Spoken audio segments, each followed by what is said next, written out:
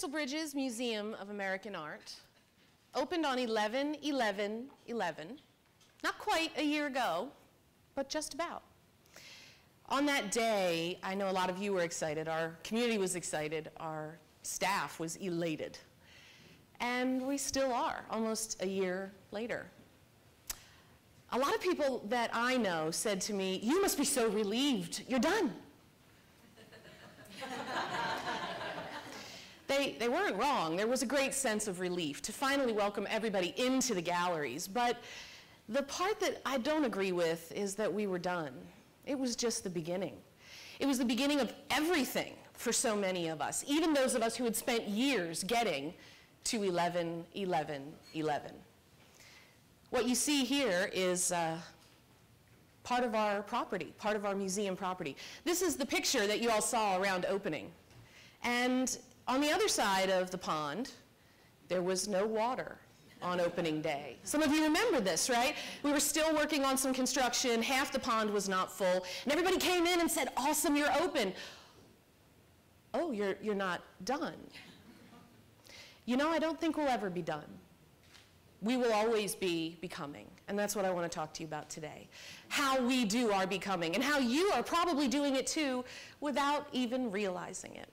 I want to talk about the design process. And we're going to talk about it in theory, but before we do that, we're going to put it into action. And that's why I have these tables. And that's why some of you have been pre-selected volunteers to come and help me. Take a look on the floor. If you have a pink card under your chair, oh, I hear the groaning already, yes. Pink cards, come on down. I need 8 people, yeah. Woo! Right here.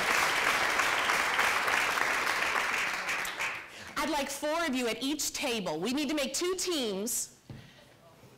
Look at that, only 6 came. I love it. Rebels among you. Okay, so the 3 of you stand around this table, please. And if the 3 of you would stand all the way around this, you do not have to be looking out, because you have a very important task at hand. You're going to create something today in a very short amount of time with very limited directions.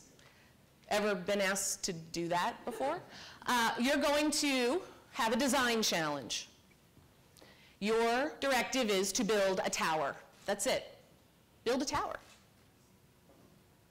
You're going to do that with the materials on your table, pipe cleaners and tape. Highly technical process, clearly. And your goal is to advance the slide. Your goal is to build it as tall as you can without touching it for stability. You need to be able to take your hands off it and let's see if it stands up. Make sense? Build a tower with those materials, pipe cleaners and tape, and you want to make it as tall as you can without it falling over. You're allowed to talk, you're allowed to plan, you're allowed to do whatever you need to do to get this done. You could even recruit some help, but you can only do this for 3 minutes. Do you have any questions before I start the clock? Are we doing that as a team? A team. The 3 of you will make one, the 3 of you will make another. And at the end we'll have 2 towers, very tall, stable, beautiful, perfect in every way. Are you ready? Go. 3 minutes.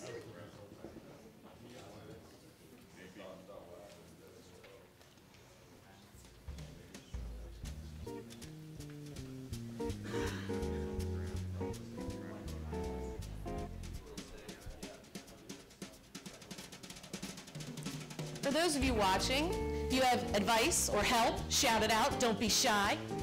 Hurry. Hurry is great advice. Awesome. Awesome. And perfect, truly. Have you all ever felt like this at work? Make it perfect in 3 minutes with no help or prep. That's why I want you to help if you can. We're about 1 minute in, gentlemen. 2 minutes to go. No pressure. 2 minutes to go. You have about 20 seconds before your hands need to be off the table. 20 seconds. Keep it on the table. Keep it on the table. Very good. Excellent advice. Wow, like 10 seconds to spare over here. Oh, cherry on top. Look at this. Ambitious. And 3, 2, 1, and step away, please. Oh, come on up here. Don't run away. Don't run away. Stay here for just a moment. All right, ladies and gentlemen, I need your help. Let's look at these. Which is taller? Is it a slam dunk, or are they pretty close? Maybe it's easier to start with which is most stable. Over here? Okay. This one, until that last ambitious addition, was so taking it, man. That was great, but you weren't afraid to go further. That's right. Those artists, ooh, what they do. So I have a couple of questions before you guys sit down. First of all, I want to ask how it felt to do this in 2 words or less. Rushed. 2 words, exciting. Rush. Exciting.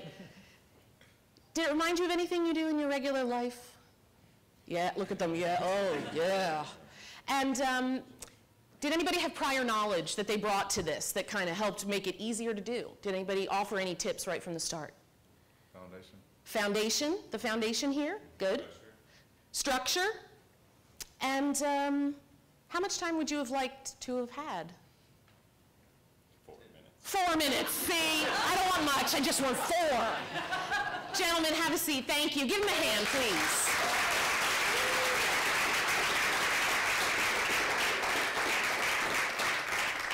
You know, this is so indicative of what we all do in so many ways every day. This is not something I invented. This is something that educators in museums, a model, if you will, use all the time. In fact, I just did this, I was on that side of the doing of this, at the National Building Museum in Washington, D.C. this summer. And the reason this is a thing we do is because it makes the point of what the design process is. So now that you've seen it, I want to break it down and unpack it a little bit. The design process is not linear. It doesn't happen the same way twice, even though we do it every day. We do it differently every time we do it. That's why the graphic you see is in a circle. And in the middle is the step of evaluation. You can do evaluation at any point in the process, as many times as you like. So it tends to be the center of all good design processes. We'll start today with defining the problem, because that's kind of how this began, right? What's your problem? Build a tower. Well, the problem is really essentially 2 things. Not only what is the issue, but what are the requirements to achieving success? You've got to know both things before you can move ahead. Understanding the circumstances that surround the problem are incredibly important to your success. The circumstances here included pipe cleaners and 3 minutes. But with steel and 6 years, maybe you could have made a museum. Once you know that, and you've evaluated all of those circumstances, it's time to generate ideas. How do you solve it? What are the ideas? Do you go with the Eiffel Tower structure, or do you just rely on tape? There's a lot of ways to accomplish things. Brainstorming, discussing, drawing, sometimes just imagining gets you there. Evaluating all those ideas and moving on to the next piece includes planning, and that seemed to be the part that you didn't have enough time to do today. Nobody stopped and said, all right, so let's sit down and make a list. Nobody did it. And while that's what we all intend to do, right? Sounds great. We all plan. We've all got those apps on our phone that help us organize our thoughts. Who uses them and how often? I'd love to use mine more. Sometimes a plan is a sketch or a map, just a list. Once you have that, you evaluate how you're going to do what you're going to do. You have to actually produce a solution. You have to fabricate. You have to do something. This is the design plan, and it is not reserved just for designers. In fact, at Crystal Bridges, we use this the most on non-creative issues, things you might not be expecting. And I want to share one with you today so that you can see just what I mean.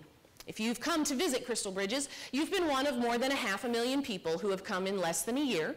On our busiest day, we have 4,000 plus people in one day.